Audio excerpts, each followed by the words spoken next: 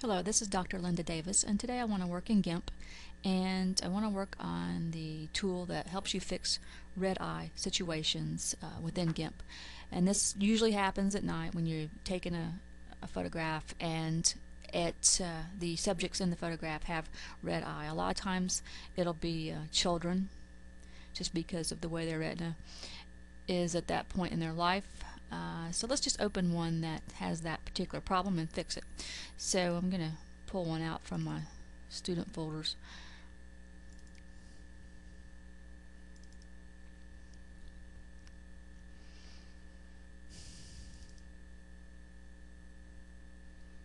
I believe it was one folder back. Let me go back.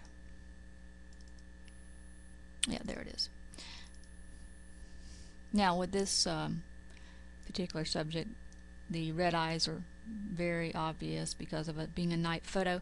So very easy to fix within GIMP. And so what we're going to do first is just go over to your toolbox, select your rectangular select tool, and you're only going to care about outlining close as you can, just the eye area. Doesn't have to be real precise, but just get both eyes in the box. And all you need to do is go up to filters, and within filters you want to go down to enhance, and one of your choices within enhance is red eye removal, and that's all you really have to do. And click on red eye removal. You do get a little dialog box that lets you adjust the threshold on that as well, and it looks pretty good like it is, and usually 50 is good. Just say OK. And as you can see, that removes the red eye from the image. And at that point you can just select none to turn off those, and if you're happy with that you can save that particular image. And that's how you remove red eye from a subject. Thank you. Have a great day. Hello, this is Dr. Linda Davis, and today I'm working in GIMP, and I want to take an image and just move something around on the image.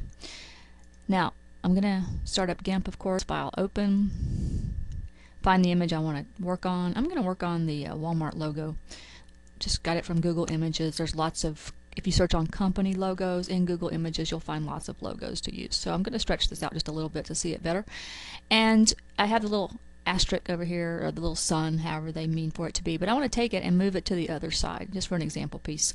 So let me start off with my rectangular select tool in the toolbox right there. Okay, and then I'm going to just take the asterisk or the sun. If I find myself a little close over here, I'm just going to position my mouse and pull it over just a little bit more.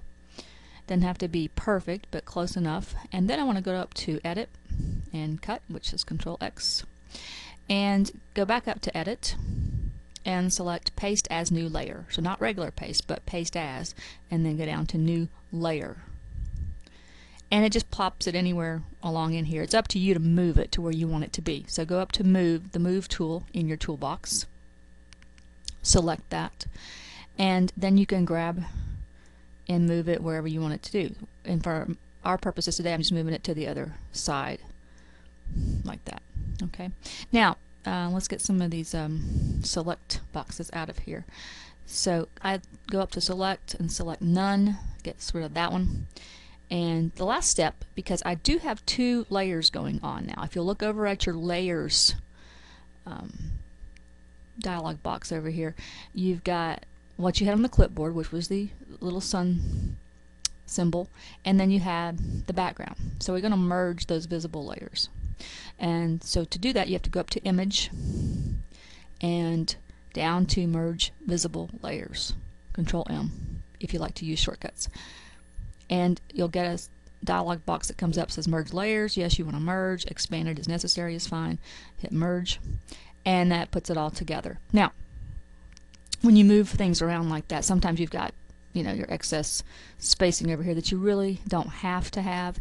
If you want to take it one step further, you can crop it down to the size that you want. In that case, just again, your rectangular select tool. Maybe I'll start over here, but just kind of crop it a little closer there. Okay. and then I'll go up to image and down to crop to selection, which just tightens it up a bit. Okay, so there's actually two different things going on there. We were moving items around and we were also cropping it down. Hope that helps you in your pursuit of GIMP skills.